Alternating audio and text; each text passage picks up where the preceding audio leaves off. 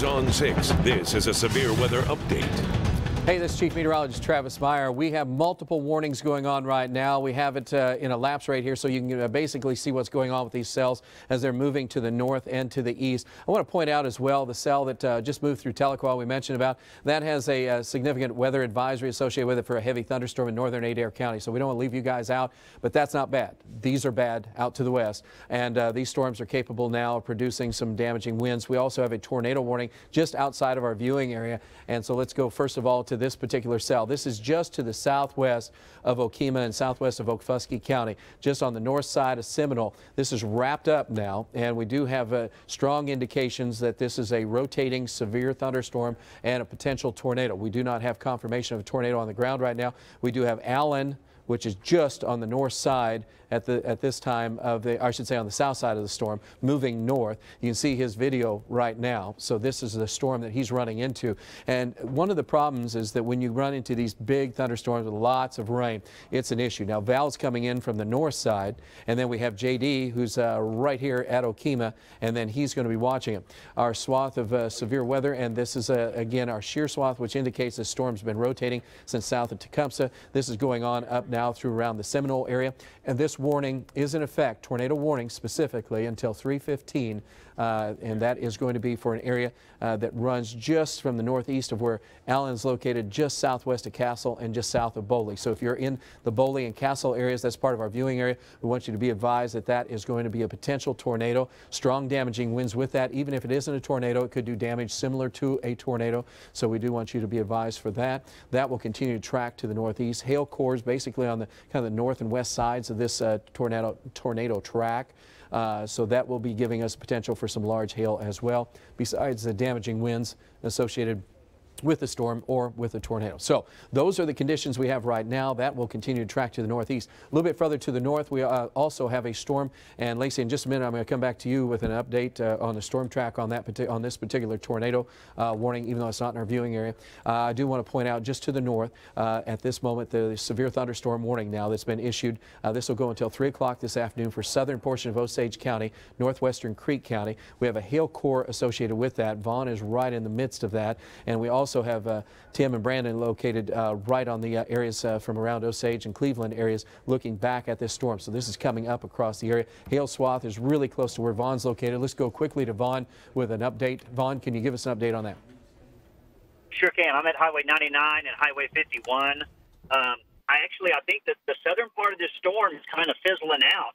It's kind of made a jump to the north and northeast. So the hail swath that came through here was about nickel to dime-size hail, but the winds were very strong from the west as it moved through, probably up to 60 miles an hour, Travis. So the wind damage could be significant with this, but we're going to keep watching it. Back to you. All right. Thanks, Vaughn. I appreciate that. You might be able to pick up that cell that's just to your southwest as well that's still developing. And on the storm that's down south where Val is located, his brother, let's go to Lacey with an update on the storm track of that. Lacey? Yeah, right now, Travis, looking at the storm track going kind of a northeasterly direction, a little bit more easterly than north. So that puts it in Okemah by 3:01, and that would be our viewing area, and that is why JD is in the Okemah area. Now, taking it a little bit further out, that would be in Dewar by 3:27, Okmulgee if it holds together by 3:32. But I want to point out, if this thing turns any more to the right, Walika, you need to be paying attention, maybe even as far to the south as Dustin. Be paying attention along Highway 9, Travis, just in case this thing takes more of a right turn.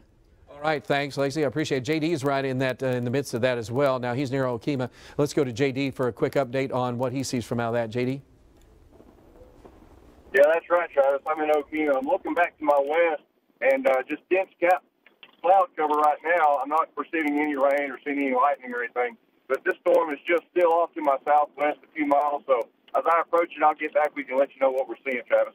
All right. Thanks, JD. Greatly appreciate it. So, as you can tell, lots of things going on. The biggest thing right now is the tornado warning that is expected to, most likely, if it continues at the current rate, it is wrapped up. So I do think that if you're around the Okemah area where JD is located, we want you guys in Okfuskee County to be aware of that. We're going to go on Channel 6 here to make sure everybody knows about it.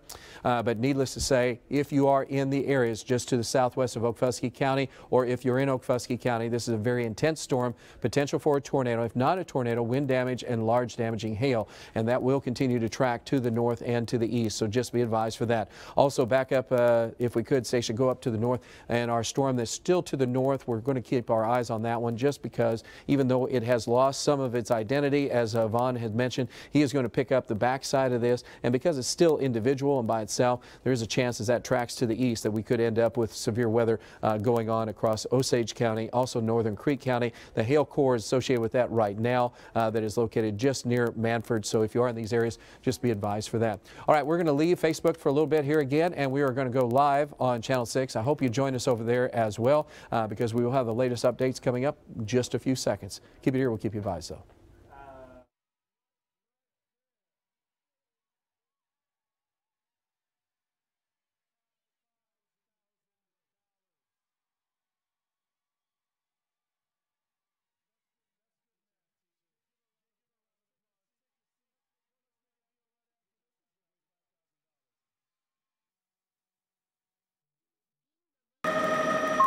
From News on 6, this is a severe weather update.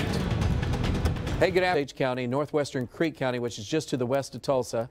And then we have even a stronger storm to the south. But first, we're going to take a look at the tornadic cell. And this cell is now a tornado warning, but it's not in our viewing area, just becoming, or it's getting very close to being in our viewing area. So this is just moving into an area where we have Val, we have Allen, we have JD, all on this particular cell. This has been a tornado warning, and it has, and you can see it highlighted here in the red, just outside of Okfuskee County. But if you're near the Boley area to Castle areas, we do want you to take cover, as well as Okemah. We have JD, which is looking right at the storm. Let's go to JD right now for a quick update. What do you have, JD? Yeah, Travis, just off to my west-southwest, just very dark and dense cloud cover. I'm just now starting to get into the rain. Looks like there's a lot of precipitation involved with this cell. And but I'm not able to make out any edge or any lowering or anything like that. So we're going to sit right here just west of Okemah and let this thing come toward us, and we'll let you know what we see, Travis. All right, let's look at velocities if we could. Thanks again. I appreciate that, JD. And so the circulation is just south of where Val is located. So JD is going to be getting kind of a lot of junk coming in on him, so he's going to be hard for him to see. But there's still the rotating area is located just northeast of Seminole, just to the south of Boley. There will be some wind damage potential out of this. Also, hail core associated with this was fairly significant. So there's going to be a hail potential for maybe ping pong ball, golf ball size hail with this, or even larger. The biggest thing is if this storm continues to track to the north and to the east. Lacey's been tracking that storm, and she has some more information for us right now. Lacey, what do you have for us? Yeah, right now on the track, I have it just on the circulation of that storm, not the hail core, and that is the part that has turned to the right just a little bit more. So I've taken that track down to the south, right now moving at about 40 miles per hour to the east-northeast. So on Lynx 3, we have the track of that storm. It'll be in Okemah by 3:03, which is where JD is located. So you've got about 20 minutes. Henrietta by 3:30, into Olmulgee by 3:39. Travis? Okay, thanks, Lacey. I greatly appreciate that. Also on the storms, as we track those, you can see it's pretty intense, and there's also a new cell that's moving up to the north of that. But this is expected again to stay just south of Tulsa, but we're going to continue to monitor where that one's going. Let's go back to Lynx 1, and we have shower and thunderstorm activity. As we said, with the warning that's to the west of Tulsa, that continues to move to the northeast. We have the cell that's located to the south. Both of these storms are capable of producing large hail, damaging winds, and then, of course, the one that we have down here that Allen, Val, and JD are on, potential for a tornado. We also have the heavy rain and thunderstorms that are still going on, as I mentioned, across portions of northern Adair County. And because of that, you guys are going to get a lot of lightning, some brief, very heavy downpours of rain. So if you think that's severe, that's not. There's a second wave that will come through later on. And so this whole line, as it moves to the east, there's going to be a pretty good chance that we'll end up with you guys getting another round of strong thunderstorms or severe thunderstorms. So be advised for that. We'll have more information coming up in just a few moments. Keep it here. We'll keep you advised.